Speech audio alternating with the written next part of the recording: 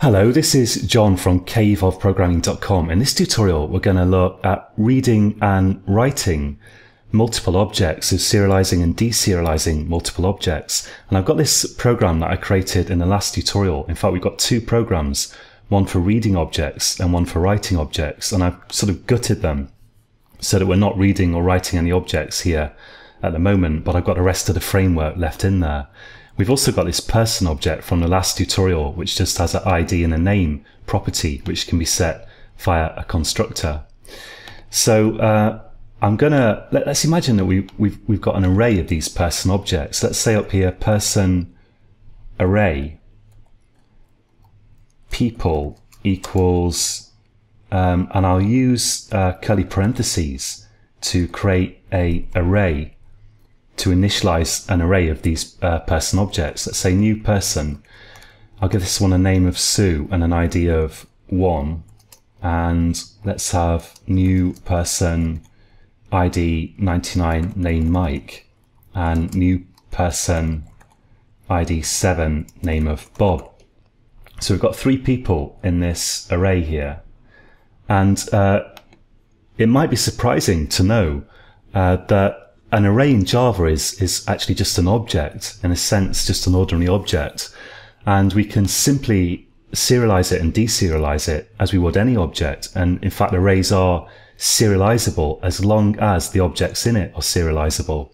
And in other words, if they implement the serializable interface, which is all you have to do to make an object serializable, then you can read and write an array of it. So to demonstrate that, I can say here os.writeObject. This object out, actually it's the wrong file. Let's go to the read objects file. Write object, sorry. There we go. So let's write this array. Let's say os.writeObject people. And in this read objects file, let's say people array. People, actually that's person array. So person array people equals, and I'll cast to the right type here, and I'll just say os.readObject, like that. So let's save that and run it. So I'll run write objects, right click and run as Java application. And let's go to read objects, so right click and run as Java application. And oh yeah, it would help actually if I iterated through these and actually displayed them. So let's say for person in people and sysout person. I'm in Budapest where it's 40 degrees, and so my brain isn't perhaps fully working as well as one might hope. But I'll right click this read objects now and go to run as Java application, and now we can see that we've successfully read that array back. You can also, if you've seen ArrayLists before, you might wonder if you can serialize and deserialize ArrayLists, and the answer is you can do that in exactly the same way. We haven't covered ArrayList yet in this series of tutorials, and that's because I've put the stuff about Java collections in a separate section of this tutorial, or if you look on caveofprogramming.com, it's in like a different section for YouTube. But in my Java collections videos, I talk about ArrayLists, and they're basically like a resizable array, so very, very, very useful. I'd highly recommend that you check out my video on ArrayLists if you haven't done so already, and if you don't know about them. But let's create an ArrayList here just to demonstrate this. So what I'll do is I'll create an ArrayList of person objects. And with ArrayList, it's a template class, so you have to specify what type of object it's going to store in these angle brackets. And let's call this people list equals new array list of person. And instead of writing these all out again, which I could do, I'll just use the arrays.asList method to turn that array, or to initialize the array list with it actually. And now I'll leave this original code in, writing of the original list, so that you can refer to it. But what we'll do is I'll now serialize the array list as well. So let's say os.write object person people list. So we're serializing now first the original array and then the array list version of it. And in read objects, after I've read the array here, I can now say array list of person, let's call this people list again, equals, and I'll put the typecast in, array list of person os.read object. And now we can also iterate through the array list in pretty much the same way. This is now people list, but the rest of the code is the same. And if I run this now, so let's run write object, right click and run as Java application. So we've written the objects, and now let's go to read objects, right click and run as Java application. And now you can see that we've read these all over again. So we've written and read them as an array list. The only annoying thing here is this warning, which says type safety uncheck cast from object to array list person. And I think this has to do with type erasure, because with a normal object, Java can determine what kind of type of object it is, and it can figure out whether, for example, this is a safe cast to do or not.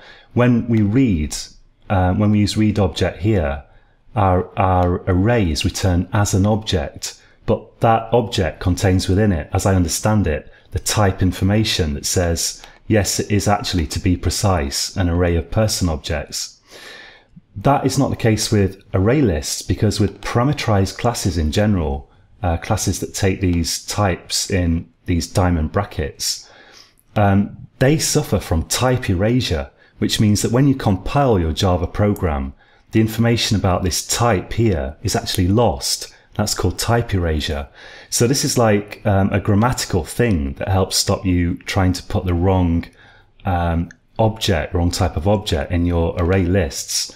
But that information is no longer stored when the program is compiled. And so when you serialize an array list and then deserialize it, when it's deserialized, the type information is no longer there in full, because indeed it was no longer there even when the program ran. This type is erased, and that's why we get this warning. And probably the easiest thing to do, to be honest, is just suppress it. So you can just put a @ and suppress warnings, capital S, suppress warnings, annotation, and in round brackets and within double quotes we can say unchecked. Let's save that, and let's click this error, and whoops, I've got a spelling mistake there. There we go, suppress warnings. And that suppresses the warning, but it looks a bit ugly and it feels wrong to be suppressing warnings, so I don't really like it. And short of really going to quite long lengths, there's no easy way around that. Although certainly you can find ways around it if you want to serialize and deserialize an array list.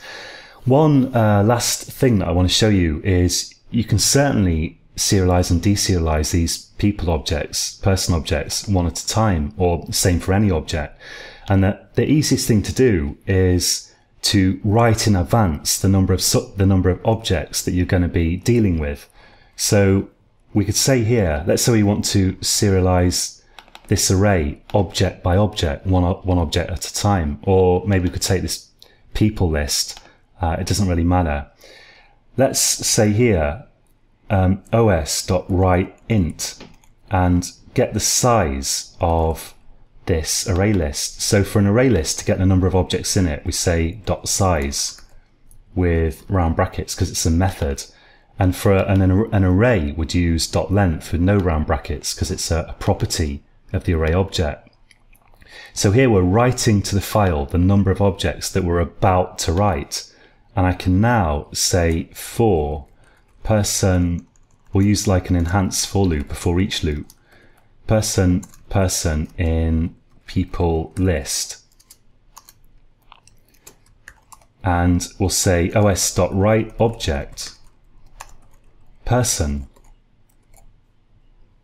And then when we read them back, all we have to do is we can say int num equals object input stream dot read int.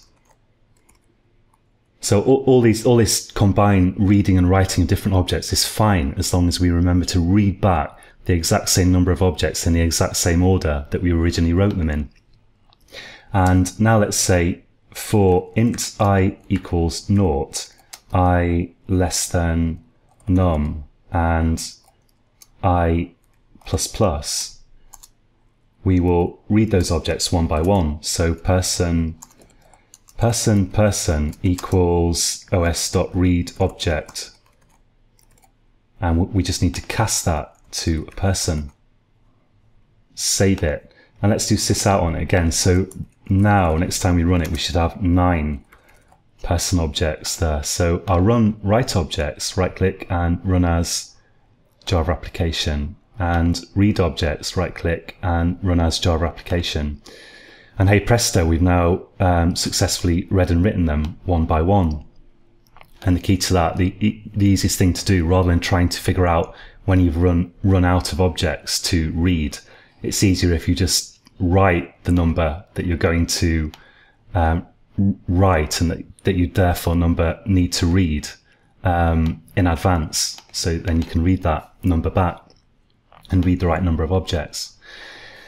That's it for this tutorial. One last little thing actually that I want to show you, so that's not quite it, is someone left a comment on my last video that shouldn't this os.close be in a finally block, and shouldn't we check to see if it's null?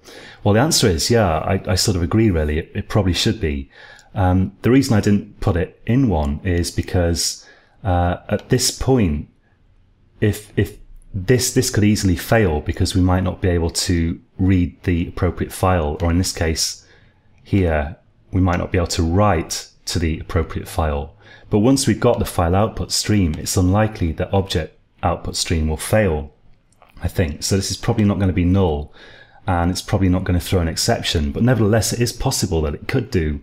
So really this isn't great programming. And also I don't think we really need to close it. I put this in just to get rid of the warning that Eclipse gave me about OS not being closed. But in fact, since we are closing the underlying file, because we're using this try with resources, which will automatically close this object, I don't think we need to necessarily close object output stream. But again, there might be some reason for it that I'm not aware of, to do with memory management or something. And so if you want kind of better practice here, either you could check that this is not null and put it in a finally block as well, down here maybe, before closing it. But probably, since I'm using this try with resources, it's better if I just cut all this stuff here and put a semicolon here and paste this in, and also open the object output stream within this try with resources block. Let's just format this. That's as formatted as it gets, apparently. So you can have multiple auto-closable objects within your try and in Java 7 and onwards, and this will automatically call close on this. So now we can get rid of this, and our try with resources will handle it for us automatically. It's a hellishly long line, and I don't really like putting lots of things in round brackets, but I must admit, probably technically, it's better to do that than just trying to close something down here. Although, to be perfectly honest, if I was writing production code, I'd be very tempted just to put os.close down there, because I don't think it will be a problem, but I admit that it could be. Okay, so that's it for this tutorial, and in the next tutorial we're going to look at the transient keyword, and then after that we're going to move on from serialization and probably look at annotations among other things, and also passing by value versus reference, which doesn't quite exist in Java, but there's some stuff to be said about that. So join me again for the next tutorial, and you can always find the latest stuff on www.caveofprogramming.com, and until next time, happy coding.